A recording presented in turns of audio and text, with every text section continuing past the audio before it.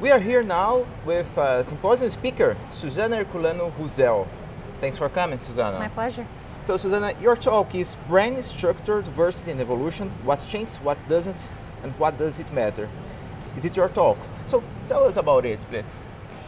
So this talk is part of a symposium about brain diversity and how neuroscientists can learn a lot from studying more than the usual mouse and rat and maybe monkey and then the human brain.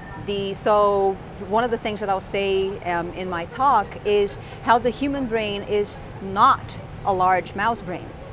It actually is a large primate brain, at least in its number of neurons and the relationship to the size of the brain and how those neurons are distributed. But there actually is a tremendous amount of diversity in nature and how different, what the different brains are, what different species can accomplish with the different brains that they have. So we'll have speakers talking exactly about their experience with completely different species and their brains, of course. So, and those are the animals that people don't usually hear about in neuroscience. And the idea of the symposium is to let neuroscientists know the tremendous amount of new ideas and that can be learned from working with these animals. For instance, the star-nosed mole, which is a small animal that has tentacles around its nose. It turns out that it can tell a lot about how the sensory cortex is organized and how it deals with sensory information. Birds, are they really less intelligent than mammals simply because they have a smaller brain?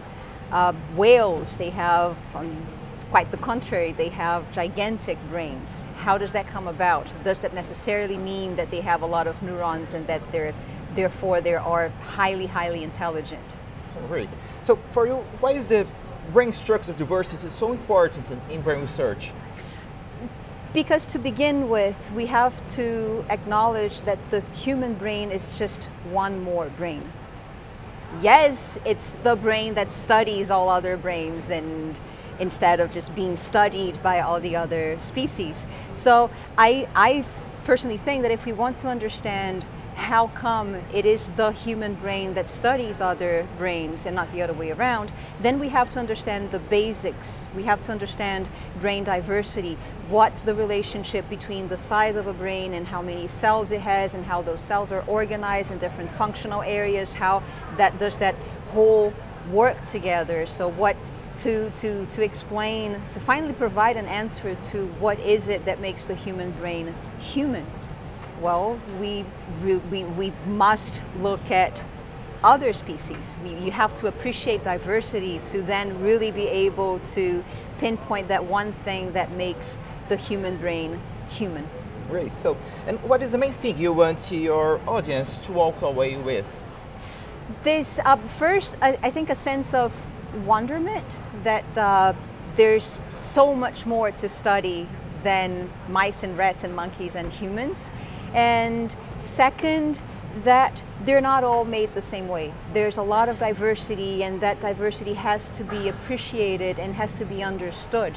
If we really want to understand what the brain is about, we have to do a lot more than just keep studying the mouse and the rat and the monkey and the human. We have to look at other systems and use the opportunity of having highly specialized sensory systems, for instance, to be able to really understand how brains are organized and how they work.